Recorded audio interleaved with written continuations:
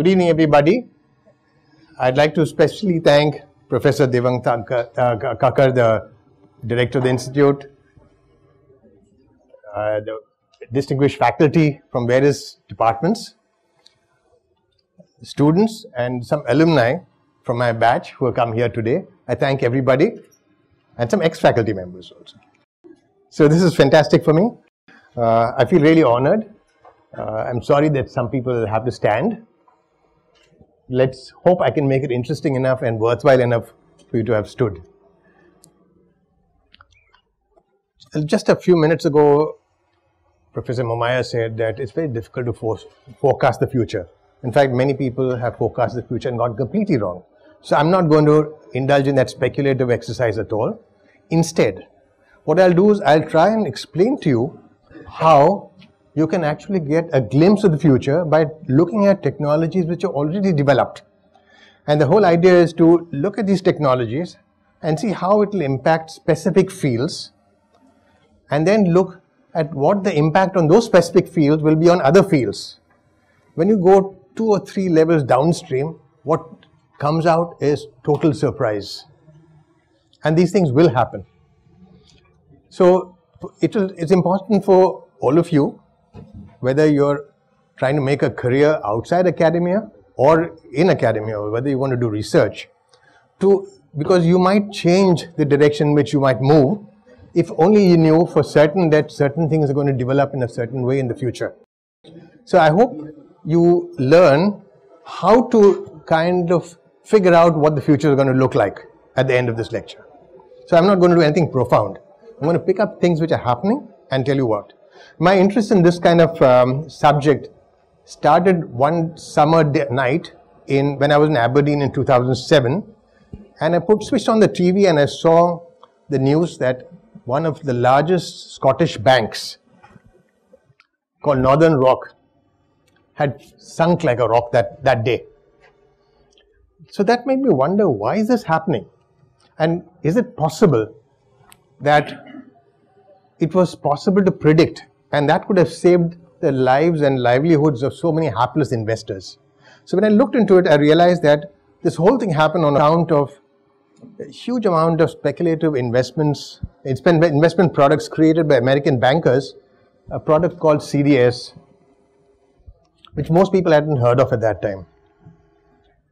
I said, look, I wish it was possible to look back from May 2007 and say the root cause could have been seen earlier.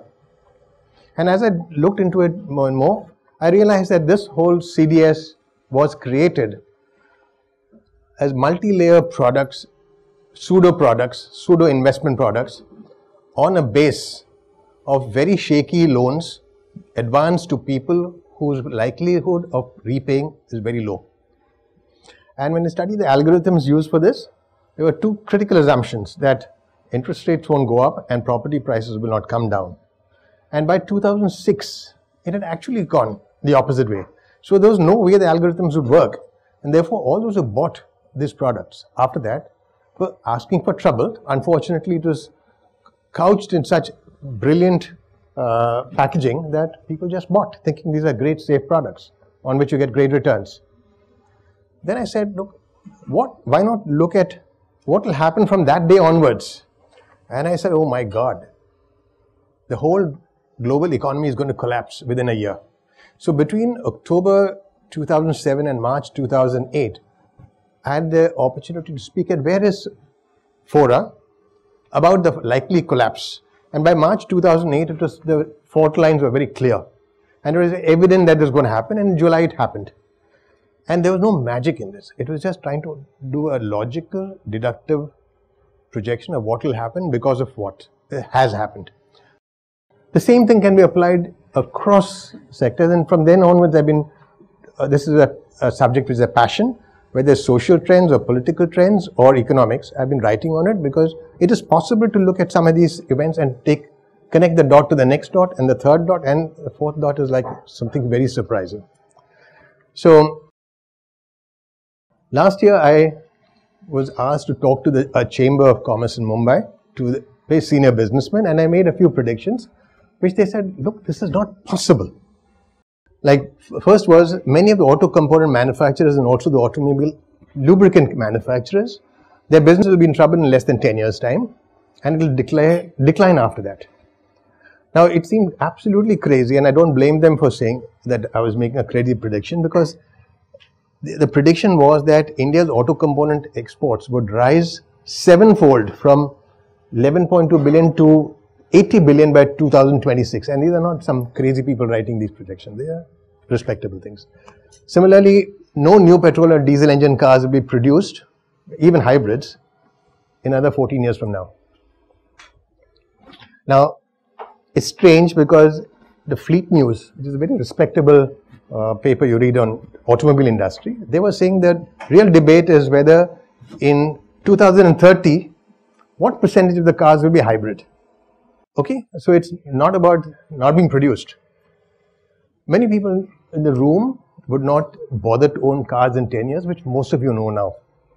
Okay, but the International Energy Agency, which understands what's happening in petroleum, etc., had predicted that car ownership in India will go up 775% by 2040. And here I'm saying, you may not want to own a car. Cars will be there, but you may not want to own a car. Oil price, I said, will drop to $12 to $15 per barrel in 7 years' time, when World Bank is predicting that it will go up to $80. Okay. Similarly, the demand for transmission towers and transmission equipment, conductors, etc., are going to see a steep fall in a few years' time. Although the government of India is saying we're going to invest, double our investment in this. Okay. So I said also that there will be no new power plants, conventional power plants set up in the next 5 years. Now that is already visible. But I'm saying that it looks crazy to make these predictions, but it's not difficult to make these predictions. And it's very unlikely that you will go wrong if you connect the dots. That's what I meant by this. So why is it not so obvious? It's because we are mentally trained to look for cause and effect, and not to look at cause and effect on that and this, and then multiple things. That's the way we are trained mentally. If only we can just say, look, let's not assume that if there's a cause and there's an effect, that will not have its own ripple effect. The moment you look at 2 or 3 ripples, things become pretty clear to you. Okay? So let me start with this big spat which is going on last week, where both of them are calling each other people who don't understand artificial intelligence. They both invested heavily in artificial intelligence, but they're saying, look, Elon Musk says that AI will grow to such a dangerous extent that it will wipe out jobs and livelihoods across the world, across sectors, and there's even a danger of robots doing harm to to human beings. And Mark Zuckerberg says that, look, that's crazy. The guy doesn't understand AI. There's going to be a huge number of new jobs created. So what's the truth? I tend to believe that, yes, there will be jobs destroyed, but Zuckerberg has some very valid point. For instance, when the first cars were brought out, many people bemoaned the loss of jobs for carpenters and for horse car drivers. But fortunately, in a short span of 15 years, a lot more of cars were produced, the roadways expanded significantly, so at least 500 times more jobs were created as a result of the cars coming in. Okay? So, computers. Many of you in this room were too young to know that there was a time when people said, oh, computers, they're going to destroy jobs. It's not a good thing. In fact, the government of Kerala, officially said no use of computers in any government offices. We will not allow them. And they encouraged the party ranks to see that even private sector doesn't use computers. But today, the same government is doing everything possible to give incentives to set up IT companies, because they've seen fantastic amount of exports of IT products, animation, services, and so on and so forth. So sometimes when new things happen, we don't accept them. They think the immediate consequence will be loss of jobs, but they don't see that it will create something else. So big changes are happening, and I'm going to talk about them, but most of us don't realize because when the change is slow, we don't even feel the change. We just absorb the change and don't realize something is happening. So I'm going to pick up three topics to start with before I get on to something more exciting. And what can be more exciting than the three industries, that's batteries, sensors, and solar cells? No other industries have grown as fast in the history of industry. Amazing rate of growth.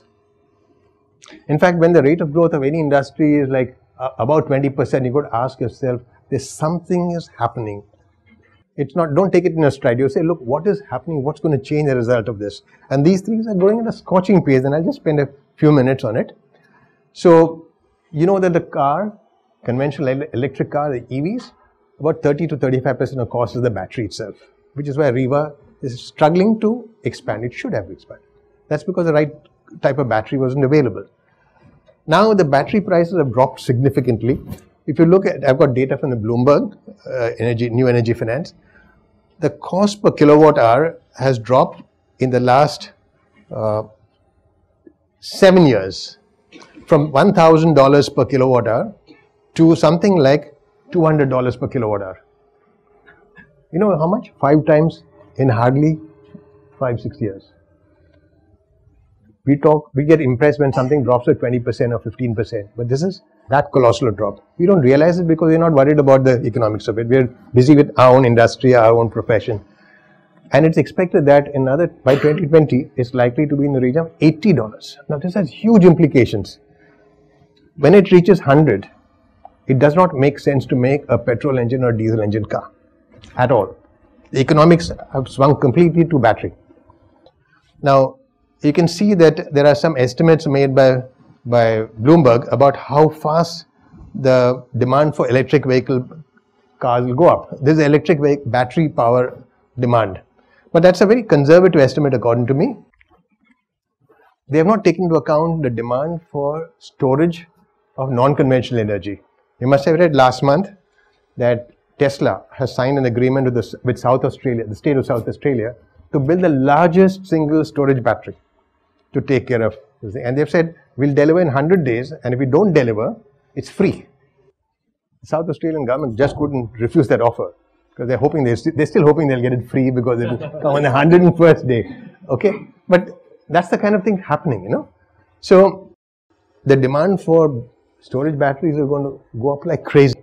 Now, there are a lot of people who feel that lithium ion has almost reached its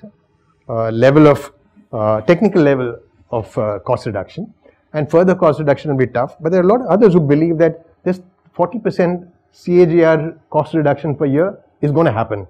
Just when that debate was going on, Professor Goodenough, who doesn't think anything is good enough, he says, look, he was a co-founder of lithium-ion batteries in 1982. He's now working with a team to create a solid electrolyte, a glass electrolyte with sodium ion and not lithium ion. Now the implication are there two big implications. One is that sodium is cheap compared to lithium. It's available all over the world. It's going to impact China. It's going to impact South America because that's where it's mined. So some people are going to lose jobs. But the good news is that there's one great thing that this solid electrolyte with glass electrolyte between sodium and the sodium ions pass through it, is that it can allow very rapid charging. You know, the lithium ion battery is a liquid electrolyte. In the liquid electrolyte, the rate of charging goes up beyond a certain point, dendrites form, metal dendrites form, which connect the positive to the negative. The electrodes are connected and there's a short circuit, explodes. Probably in an attempt to improve the speed at which the Samsung 7 phone's battery was, in that attempt, in a liquid electrolyte, they created the dendrite must have formed, and that's how they started exploding. That's the only reason why they are not trying to make faster and faster batteries with lithium ion. But with glass batteries with sodium, that problem is solved. Now, my question to you is, can we at IIT not start some research in that area? You're not we're not a country which we don't have lithium, but we have sodium. We can figure out ways to do it. So it's a very challenging, interesting space to be in. Now, the rise of electric cars, I said, battery technology has improved so fast because of the volume of batteries being produced and the technology improving. So now cars are going to switch from IC engines to battery engines. Now what happens? As a result of which, they'll stop making the engines of this kind. So what does that dot connect to? Now there are people who believe, and Bloomberg believes, by 2040, that's what the graph says, about a certain percentage of cars, which according to him is 35% of all the new cars produced in 2040, will be EVs, electric vehicles. My own research says it will be 100% by 2030. Because by 2020, the cost of the battery is going to come down to $80, even if sodium ion batteries are not introduced. And if it's $80, then why certain amount, the rate at which the share of EVs will increase will be quite significant. And so the path to 100% will be very clear. Today the path to 100% is not clear. The second thing that's required is that a car should work on one charge for the whole day, which means in America they say it should run 320 kilometers per day. The first car to run 320 kilometers a day was released last Friday, the Tesla 3.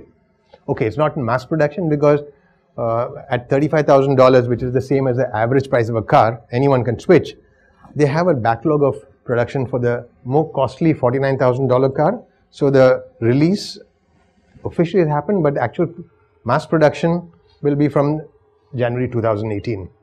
But you're already there, where the car, ordinary Buick would cost the same. Why would you not go over a Tesla 3? Now the Tesla 3 has all the features of a luxury car. Now I'm stupid to own an Audi A6 if I could get this thing. And Audi A6 costs an arm and a leg. So why would I not get rid of it? I would.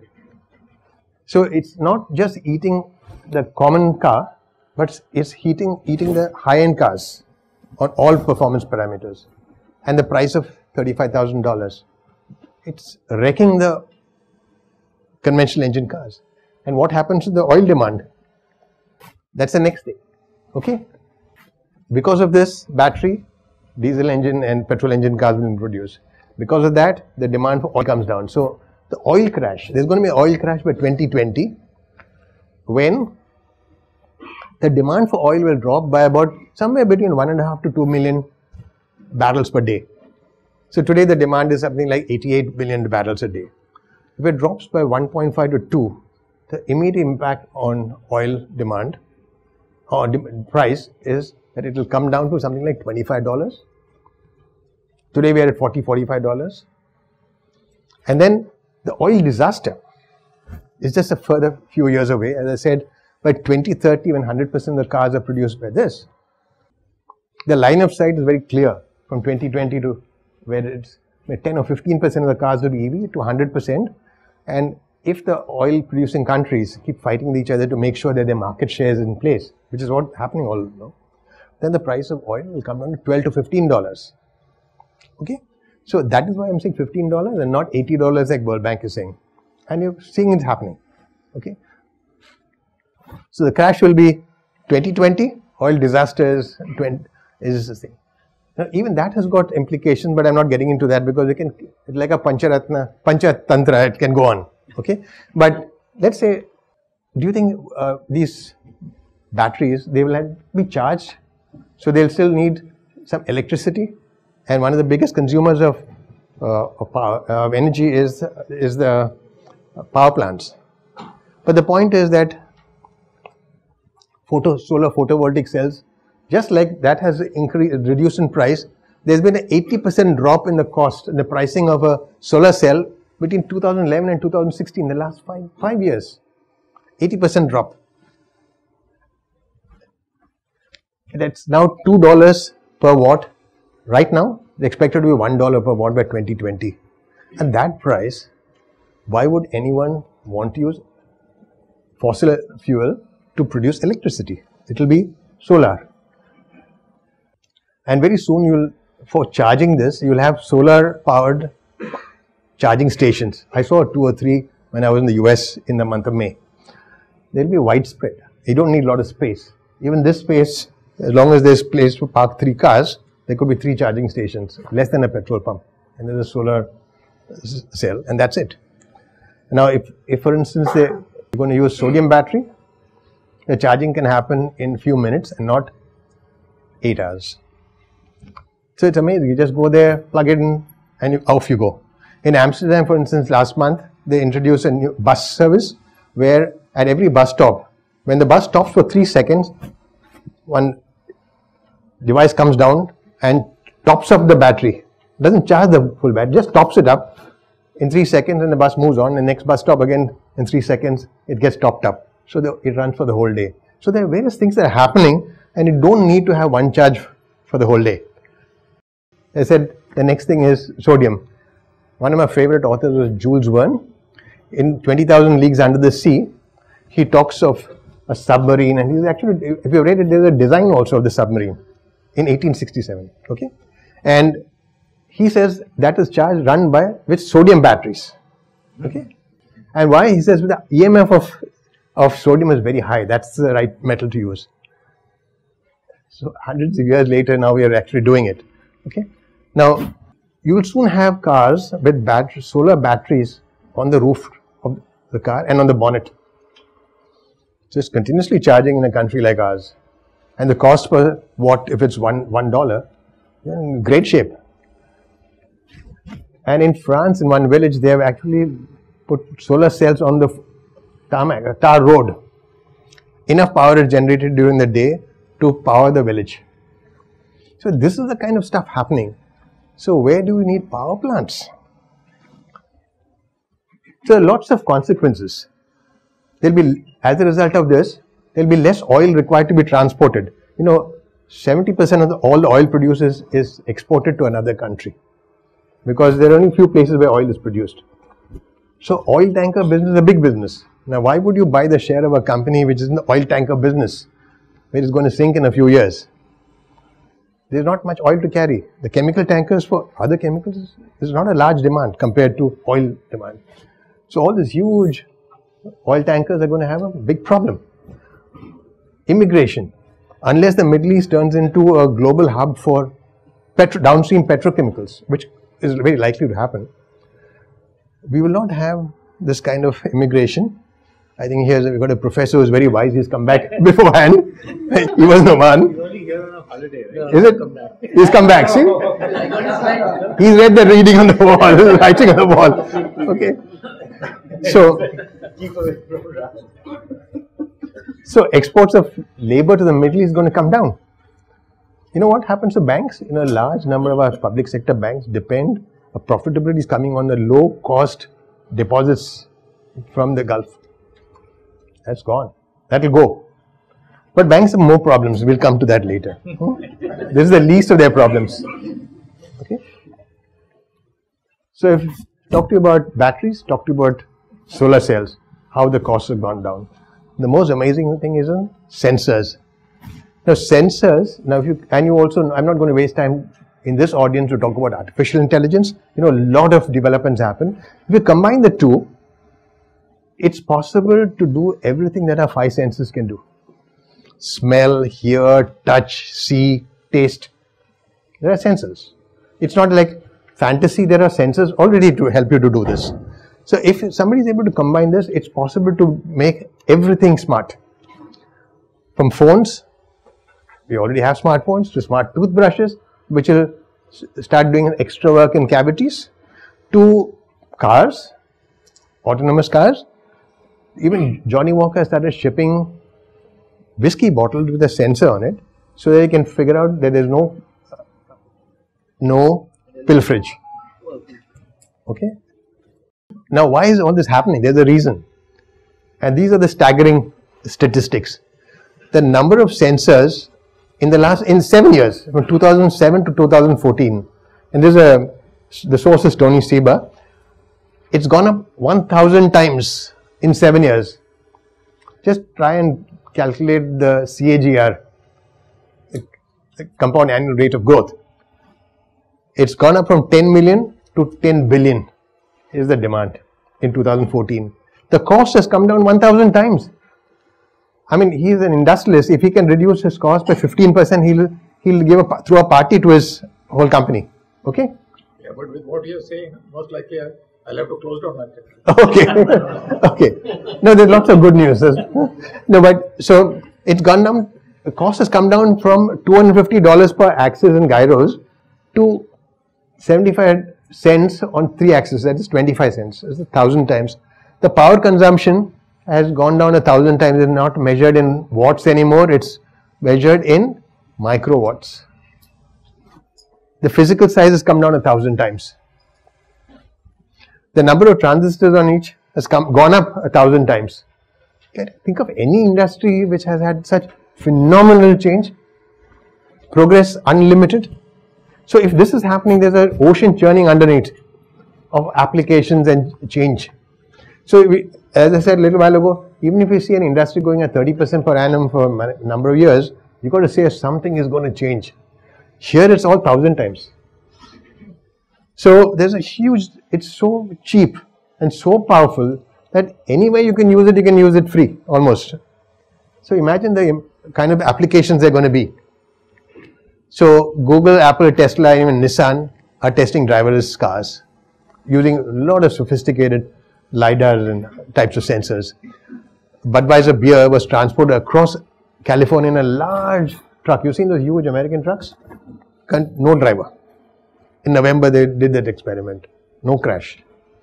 I used a driverless taxi a few months ago in Singapore.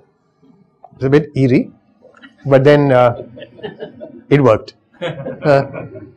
You're here. Yeah, I'm here. That's a proof. So there are many many other companies like GM, Ford, etc. are joining this game with Tesla, Apple, and Google. They're saying, look, these companies are not even our industry. They're coming and changing the industry. We better change ourselves before we get wiped out. Forget about what's going to happen to drivers, that profession. Just like the horse car driver, we have a problem coming up in a few years for poor drivers. Why would you own a car if Ola and Uber are so cheap? And you can use it for, like if you want to go for a very important wedding, you can hire a Mercedes. If you want to go to Pune, you can hire a Uber SUV. If you just want to go and buy fish in the market, you'll buy a Uber Go. You can choose whatever car you want. Why would you want to have one car or two cars and have to park, drive, all that headache? So I couldn't see why any one of us should have cars in 10 years' time, own cars, we'll use. So driverless cars will take a little more time in India because we're so chaotic. But the point is that this industry is changing. And General Motors is now thinking of figuring out that in the future we will not be able to sell cars. They're going to offer cars as a service. That's why they bought Lyft, which is a competitor of Uber. So just imagine they're not going to sell cars, or they may not sell cars. Okay. Now, spare a thought for the guys who are downstream of automobiles. The auto component industry is about $700 billion. If there is no engine, why do you need engine parts? If there is no cylinder head, why would you have a foundry making cylinder heads? There are many large foundries which will have a problem because that's one of the most cylinder heads and cylinder blocks are the most profitable things to make in a casa and foundry, right? So 90% of the components will disappear. You don't need it. What do you need in an electric car? You have a motor, you have a battery, and a governor. Governor will be part software, part hardware. That's what it is. The rest of the components will be required, but under the hood, nothing else. Auto repair shops will now be doing more electrical stuff, motors and things like that. They will have to change their business. Automobile lubricants, except for braking fluids, there's a bit of a problem coming up. That's what I said in the beginning, that it's going to change. So Castrol has to think seriously what to do. Their shares are doing very well right now, but other than braking fluids, there's a bit of a problem. Okay. But good news for them is that the raw material they use for making lubricants become very much cheaper because the Middle East will have to focus on that. So I think this is a great opportunity. If petrochemicals are going to become so cheap and downstream are going to be cheap, then chemical engineers, material science engineers can do a whole lot of things which were considered financially unviable applications. You can think of so many things which you can work on. Now the solar and lithium-ion batteries are a big problem for the power plants. Big problem. And also the downstream. For instance, today we've got about 3 lakh megawatts of power capacity in India. Some are lying idle because the coal linkages are not there. Some more projects are under implementation where they're wondering what to do, whether to implement or not. The big threat is that most power utilities depend on demand charges. You know, when you look at the electricity bill, there's some fixed charge, irrespective of whether you use electricity or not. That's dependent on the connected load. It's called demand charge. There's also another component, the energy charge, which is how many units are consumed. So if you consume 0 units, also you have a certain bill. Now the demand charge part is really the one which helps them to remain profitable. You take the demand charge off and the Tata Power or anybody will be unviable. So what would anyone do in this? Instead of having a peak requirement of high, supposing your requirement is X at some times in the day and it comes down to X minus delta in the afternoon, then you will ask for a connected load of X minus delta, and for the rest you will use a battery. So the demand charge will now come down. That's bad news for power utilities. Okay. The bigger threat is that solar power at 2 rupees a kilowatt is very close by. It's already 3 rupees. Just the day before yesterday, the minister said the new normal is 3 rupees per kilowatt hour. No, the new normal is not yet 3. It's going to come down. As I said, the cost of batteries, etc., are coming down. So solar cells are coming down. So it's going to be 2 rupees. If it's 2 rupees, why would you pay 6 and 8 rupees and 10 rupees per power? As long as you're not, again, pointing to you, if it's an electric arc furnace, there will be a huge surge in the beginning. That cannot be handled. So you'll have to figure out a way to it. But otherwise, it's bad news. The biggest threat, and just think about this, it is projected that the cost of producing power on the solar cell, when it comes down to $65 instead of $80 per megawatt, will be less than the cost of transmitting power from a power plant to your house. So if you produce power at 0 and transmit it to your house, it will be costlier than making power at your house. So what's going to happen? That's a huge problem. So a lot of microgrids are being created across the world. There's a lot of work being going on microgrids, and a lot of work going on in software development to match microgrids with the normal grid. It's an area where we at IIT should be doing a lot of work, because that's the future. So inefficient power plants will be mothballed. No new energy, conventional energy plants will come up after a certain date. And if no new plants are coming up and you don't need to transmit over such long distances, even if the share of microgrids is 30%, the demand for transmission will come down. I'm not saying transmission will go, it will have to be there, but it will come down. Now, the good news is that when you have so much solar power production, greenhouse emission will come down. So we have a hope to breathe fresher air in the future, because the biggest pollutant is power in the world, which is why they say please use as few bulbs as possible. Don't keep it on all day. But there's also one industry who's got to face bad news. There's a huge industry which does pollution control devices and consumables, bag filters and so on and so forth. What's going to happen to them? So you can predict that industry has a big problem coming up. All starting with some development in solar cells. So it's just connect dots and you can say for certain that these guys are going to be trouble. Maybe you can't say whether it's 5 years or 8 years or 10 years. Okay. Now material science, I was in that department. So I have to have some section on that. So it won't be complete otherwise. So how do we start using materials. It was painstakingly developed over the years. You extracted from ores, found out what the properties are, what's the crystallographic structure, is this BCC, FCC, or whatever it is, and say these are properties, and then say, okay, here's an application. I can use steel of this kind, or I can do heat treatment and then it'll be good, or whatever it is.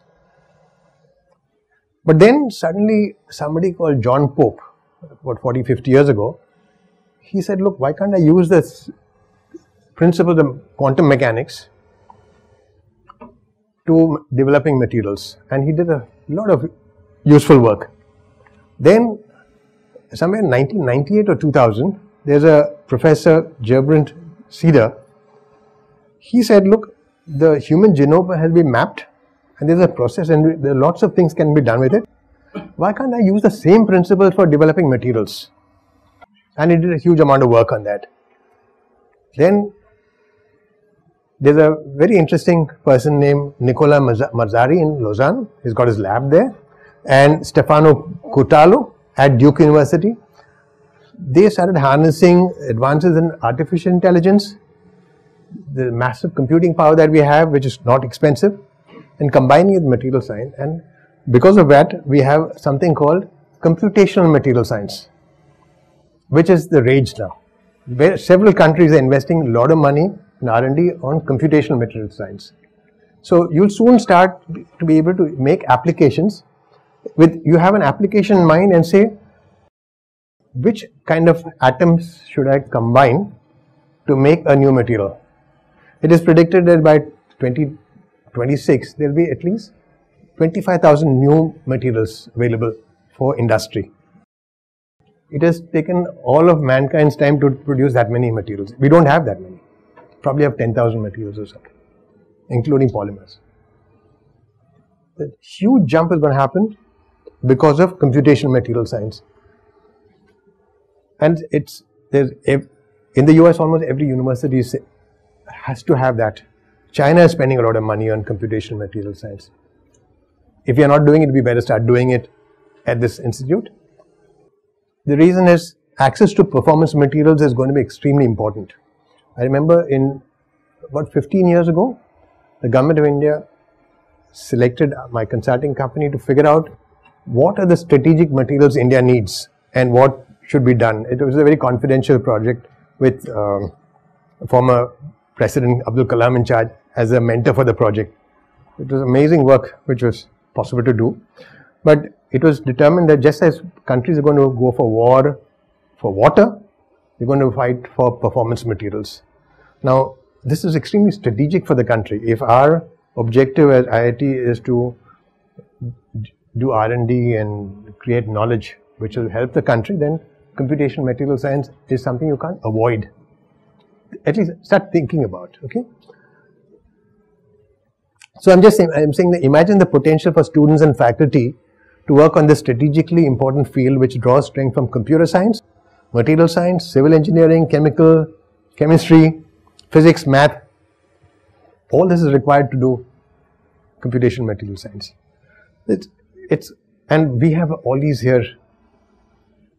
So it's a question of trying to figure out the next big thing where we combined capabilities to do things. Additive matter manufacturing, a lot of you already know a lot about it. I shouldn't be talking about 3D printing. But it was originally designed for prototyping. I remember when I was organizing the Silver Jubilee function for IIM Ahmedabad, I had invited Dr. Raj Reddy of Cornell, who was doing amazing work in robotics and others. And he came and talked about rapid prototyping. So that's what is 3D printing today. And he had predicted what will happen in rapid prototyping. So it was designed to make one piece. It is so expensive to make a prototype. So he said they can figure out by doing printing products, you can make it cheap. So it was never designed for mass or rapid production. So in the last 20 years, the emphasis was never on increasing the speed of production. Emphasis on being able to produce intricate parts. Now, it's still being used in industry now in the last 3-4 years to produce niche products. That niche market itself is a $5 billion market, which is expected to be a $20 billion market by 2020. if your factory is somewhere far away and it takes days for send an engineer to get a part checked and then replaced, it takes 1 month shut down. Instead, if you have a printer from wherever you are, you can actually get that activated and the printer start producing that one part for you. And lots of that's happening already. So that's nothing great. But the point is that when R&D shifts to figuring out how to make this into a mass rapid production, the whole game will change. And the shift is happening now to say, look, we've got rapid prototyping or 3D printing. What is stopping us from stopping it from going mainframe is the speed. So there's some simple things that they're doing, but the objective is to see how to take it beyond changing the check wheel and other things to see how the application can be faster. And it's believed that if it grows 50-fold speed, then this whole game will change. And there's no prediction that it will happen 5 years or 6 years, but a lot of work is going on. So like it's not about just improving the pinch wheel mechanism or the feed rate, which has already happened, and in the last 2-3 years the speed has gone 2.5 times to 3 times. But the point is that if you want to increase the speed further, you can, if you use robots with self-learning algorithms and cameras which can see a defect, so that when the next layer is printed, that defect is covered, then your speed of production goes up like crazy. So all this is going to happen, but again I'm saying for students and faculty, there's a pretty interesting area to invest their thoughts in, and probably there could be projects that could be done. Because these are things which are going to happen, and if you're there, you'll be noted as one of the pioneers in the field. Blockchain, I think I'm talking to technologists so everyone knows it, but really what does it do? It allows parties who don't know each other to trust each other. Because there is such a secure method of ledgers, so no one can fiddle with it. So now, tell me, why do you go and put money in the bank, knowing that the bank goes and lends it to somebody else? Because you know that you can trust the bank. The lender knows that the bank can be trusted. The borrower knows they can trust the bank to stick to the terms and not suddenly increase interest rates 3-fold. So it's able to connect you and I, who will put small money in the bank, to a lender, and this guy is to a borrower, and the bank is a trusted intermediary which takes care of it. But if there's blockchain, why do you need a bank? You don't need it. Technology can do it far better than that. There won't be too many bank managers who will fiddle around and take bribes and give your good money away. Okay? So it eliminates the need for a costly institution like a bank. So when I talked about it last year, the general reaction was no. Then this lady who was the former head of Royal Bank of Scotland in India, she said, "Why do you think I left the banking system? The future is very clear. This is going to happen." Okay, so the banks are going to reinvent themselves significantly. Now, HSBC and Bank of America Merrill Lynch have decided, last year they got into a project where they said they'll use it for LCs, letters of credit, for the transaction. That's a $2 trillion trade, and they want to be there at the forefront of that and not get sort of eclipsed by fintech companies. So the banks are saying, let's adopt it, let's downsize, whatever it happens, but we'll keep our revenue and profits. We don't care if many jobs go.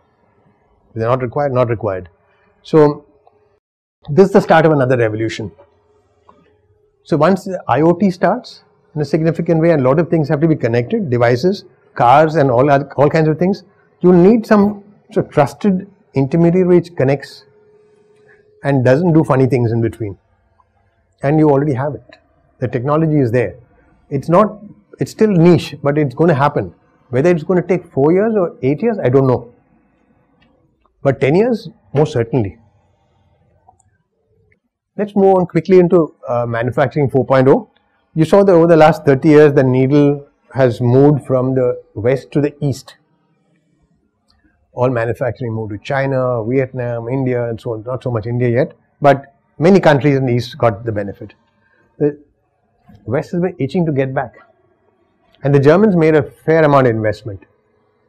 Now, it's not as if what the Germans did was not traceable. You could have easily imagined what you could do if you could integrate IoT, additive manufacturing, that is 3D printing, AI, sensors, fast computing, analytics, internet, imaging systems, digital technologies, logistics systems, etc. If you were to integrate them, even 10 years ago, these existed. All these individual pieces existed. So if you had thought about it, you could have imagined a situation where these can be connected and you can create great efficiencies. That's exactly what the Germans started working on about 5-6 years ago. And today they have created what you can call a cyber physical manufacturing system, where if there's a slight demand change, like for instance, there's a huge problem on the Bombay-Pune highway, expressway, and the next 4 days it will not be possible to move goods. Then with that signal, it's possible for the whole manufacturing plant to start producing a different specification for another client whose orders are going to produce actually next week. You'll start producing it this week without human intervention. The demand signal changes, it says, okay, now we'll change production. And everything up to logistics gets taken care of. Now this is not imaginary stuff, it's already happening in Germany. Very soon we'll be adopting it in our factories.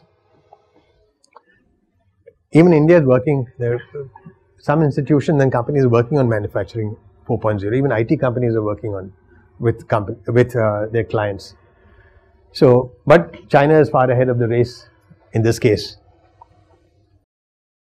Somehow I feel that for us to participate as IIT in this game is not just an opportunity, it's a huge responsibility. Because if we do things, there are a lot of people who believe that India's Make in India campaign will actually happen and we won't lose out to the West. So if you think about it, you say, look, here's an opportunity, here's a responsibility as a technologist, and here's the opportunity, talent available in this campus. Shouldn't we look at it? I don't need to answer that question. Now the next big thing in computing. We're all thrilled with whatever is happening. We're all talking about the problem that industry is facing because it depended on manpower exports virtually, even though it's not called manpower exports anymore. It's got given sophisticated names like what's the way of quoting? Time and materials pricing, which means I'll charge you for their time. You can decide what they do. Now that model is not working anymore. That's why we're having a problem. In the meanwhile, lots of other things are happening elsewhere. So computer science and quantum physics are coming together. Many of you know that physical particles, we understand for the laws of physics, how it works. Enough information everybody in this room has. But the moment you go to the nanoscale, all these particles start behaving in a completely bizarre manner. Completely bizarre. And this is what was explained by Niels Bohr 95 years ago. Now they're using that knowledge in computers to change it. Another reason why they're using it, using Moore's law, if you see, every 18 months if the power of the computer has to double, by miniaturization also, there comes a time when it becomes so close that the space for electronic movement is so little that you're moving from physical age to the quantum size. So there's no choice but to go there. But when you go there, it's a completely different game. And it has already been applied in atomic clocks. It's been MRI is based on quantum mechanics. Okay.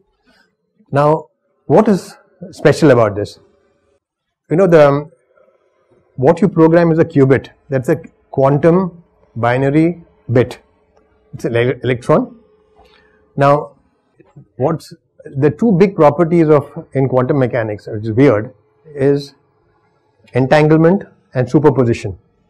What do you mean by superposition? Or entanglement mean what? One electron here, and there's another electron maybe many miles away. Something happens to this electron, it affects that other electron and start behaving. It's almost like similar twins. One might be in Bombay, another may be in Delhi. This guy starts scratching his nose, you suddenly find that guy also doing the same thing. It's common. We haven't understood that. That's exactly what happens at the electron level, where there's something called entanglement. There are two particles which entangle with each other. I won't want to go into too much detail, but that's one thing. The other thing is superposition. Now, we are used to a world in which you can either be 0 or 1. That's the basic principle used in computer programming. You're either 0 or 1. When you enter quantum mechanics, you could be 0 or 1 or both simultaneously. So you could be either 0 or 1, that's one state, or the other state is both. So for each qubit you have 2 states. Supposing you are using 2 qubits, you'll have 2 raised to 2 states possible. So if you could use 10 states, 10 qubits, you got 1024, which is in classical computers you'll have 10 states. In a quantum computer you'll have 1024 states. That means 100 times faster. Just imagine if there are say 50,000 qubits used. Apparently there are problems which will take 2 million years to solve, which can be solved if you use a quantum computer with 100 qubits in 10 minutes. That's where it's taking us to. That's why I said exponential growth. There's another concept you should understand, that's quantum supremacy. That is, that this quantum science and computer science is very nice to sit and talk here, you know. It's extremely difficult to program an electron. And to make a stable computer is not easy. So a lot of people who believe that this is not going to happen in the next 15 years. IBM says quantum supremacy is going to happen in 4 years' time. Quantum supremacy means you've actually made a quantum computer whose speed has exceeded the speed of a classical computer. So that's going to be a landmark year when quantum computers have proved to be more useful than a classical computer. It will take some more years to actually manufacture large systems, but at least you have made the science possible to happen. Google and Microsoft have entered and are investing. The moment companies which are very commercially minded like these two enter, it means that there is something happening. In fact, just 2 months ago, Google announced that their first quantum chip will cross quantum supremacy in 2017, not 4 years away from like IBM is saying. 2017, they're using a 49 qubit chip. So amazing things are happening. You think any of you here is less amazing than the guys in Google or anywhere else? It's just that we have to get together and start doing some preliminary research in this campus. So because of that, there will be huge things happening in medicine, material science, structural engineering, and so on and so forth. If you don't have that, you're somewhere else. And conventional C++ and Java and programming, all that won't work on this. So there's a feeling that it will be quite tough to have practical applications in the next few years. And there is another school of thought which says, why very worried about programming at electron level, where a slight shake will change the behavior completely. Slightest of vibrations. So the quantum computers which are produced today have got almost 0 degrees Kelvin temperature and vacuum. It's all under that, so that there's no disturbance. That disturbance causes something called quantum incoherence. You just can't understand why it is behaving this way. So they're saying, why not work on molecular computers before that? So lots of things happening in that field. But in any case, computer science is not going to be what it was till yesterday in the next few years. And maybe we should start thinking about that. So what I wanted to tell you today is not to make you excited about all the new things that are happening, but for you to understand that it is possible to say which of this is going to happen in the next 5 years, next 10 years, by actually connecting dots which are already visible here today to the impact on something else, which will have impact something else. You saw how the oil industry is going to have oil at $12. Financial Express or Financial Times doesn't talk about it. They'll talk about it 3 years from now. But you can figure it out now. Now, like for instance, this gentleman here, he did something amazing in July. He's a Finnish professor. I forget the name of the university. He has produced protein. It was reported in the Times of India yesterday, but I read the paper in July. He's produced protein The newspaper said from thin air. Okay, it's not thin air.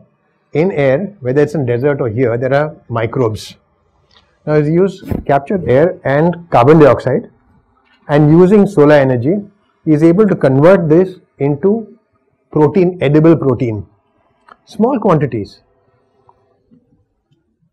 But it's proved that it's possible to produce, and it will be used for cattle feed and for additives. They're already eating it as part of the meal, mixing it, because it's got 48% protein. That's soybean. Soybean is 46% protein. It's produced. It's expensive. But just wait for developments in that area and see what will change. The whole project is aimed at a very large objective. The large objective being, we want to remove hunger from the world. I mean, that's the vision. Like, IIT has got vision to do certain things to change the face of this country. But we have to think of big projects like this, where we'll probably have to have virtual departments which can expand contract. There'll be somebody from computer science, somebody from physics, somebody from electrical, all working together on some mega project. If you look at what can each department do, we'll look at mini projects and we'll feel happy. But we won't make a big impact. And I believe the founders of IIT system imagine that we're going to have huge impact. So I think the options are there. We have to go there. So whether you want to do blockchains or solar or this or that, lots of exciting opportunities are there. It's only for you to decide, I want to do it. Or you can decide, my career is going to be in a company which does this or that and not something conventional. Because many conventional things are going to disappear. Okay? On that happy note, I'm happy to answer questions.